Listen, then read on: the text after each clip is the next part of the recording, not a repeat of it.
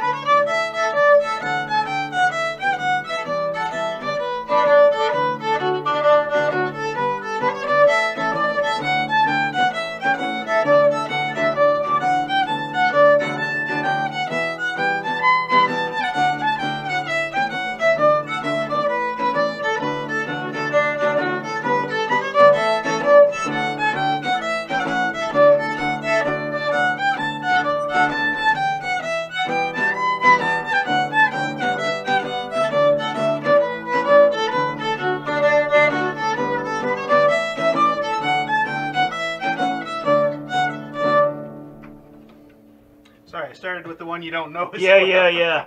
I'd heard it, but I realized 3 bars in, like, oops, this is the wrong one. Tunes are a little, I'm a singer more than anything. Well, you know, I mostly am too, and at the session we can usually cheat by watching one of the other guitar players, Connor Makeham over there or Chuck over there, and strum happily along like we know what we're doing. But anyway, I only played that little bit on the fiddle just to show you I'm still plugging away at it. It's still a work in progress. It's taking quite a while, and I know it's going to take quite a while longer to get where I want to be.